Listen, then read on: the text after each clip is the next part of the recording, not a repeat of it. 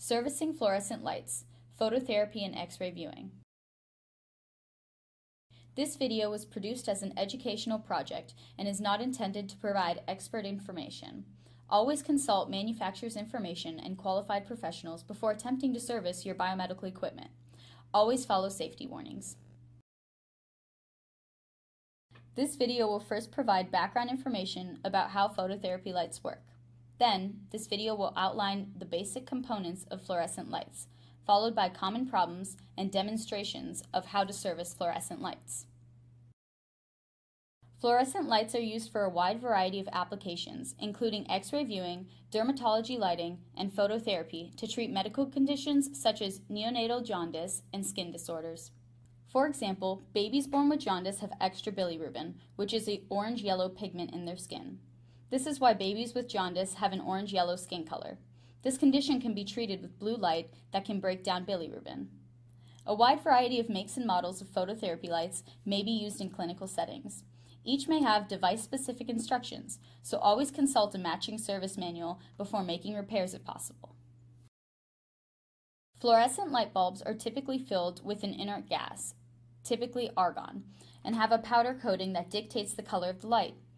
The bulbs also have terminals on each side that will connect to the conduction strips. A typical fluorescent light source will have multiple fluorescent bulbs wired in parallel. Conduction strips provide points of electrical contact to connect the light bulbs to the rest of the circuit. These strips may be insulated with plastic to isolate the electrical contacts from the light casing. Starters act as time delay switches that are used in fluorescent lights to help the lamp light up. When the voltage is applied to the light, the starter allows current to flow through a bypass circuit. After the filaments at the end of the tube have been heated and start releasing electrons, this current causes the starter's contacts to heat up and open the bypass circuit, which directs all the current to pass through the tube and light the bulb.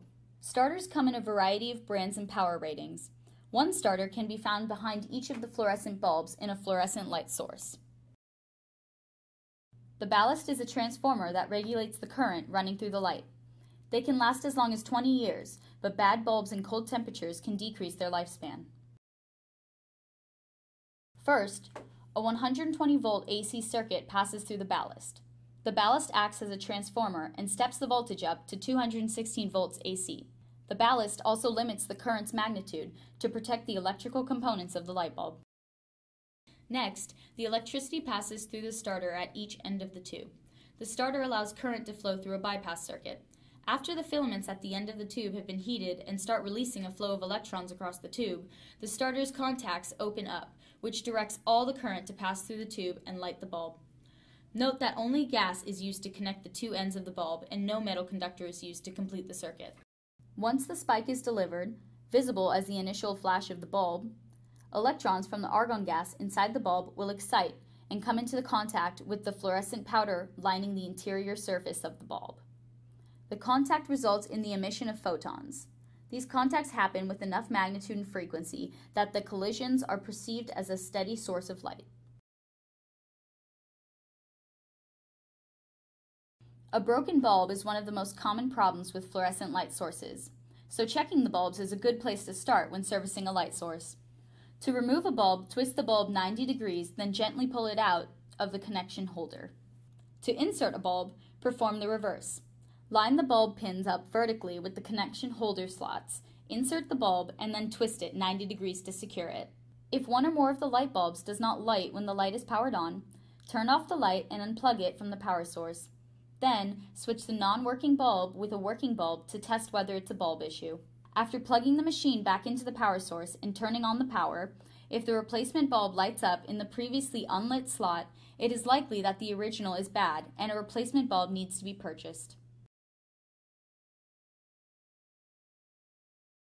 If a previously working bulb does not work in the malfunctioning spot, check the electrical connection between the bulb terminals and the conduction strips. Using a multimeter, check that the AC voltage from terminal to terminal on opposite ends of the machine show the expected voltage from the power source. If not, there is most likely an electrical issue within the circuit of the machine. If the multimeter shows the expected voltage, try using pliers to apply inward pressure to the conduction strips to create a better electrical conduction, then reinsert the bulb.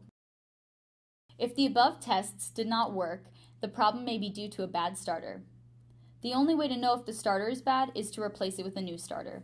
In order to replace the starter, first remove the accompanying light bulb. Next, carefully twist the starter counterclockwise, then lift it out of the machine. To replace the starter, perform the reverse. Line up the feet of the starter with the holes in the machine, then carefully twist it clockwise until it is in place.